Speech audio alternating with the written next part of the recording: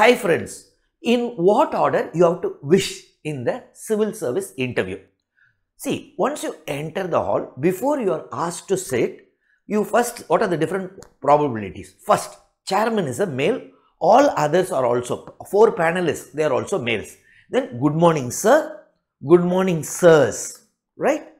Then, second option, chairman is male, but there is one female member in the panelist. Then, ladies first, good morning madam, good morning sir, good morning sirs. See, chairman is the most important person in the board.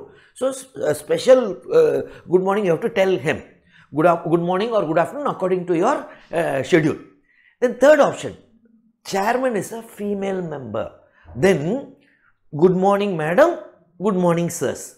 Another option, chairman is female and one more female panelist there.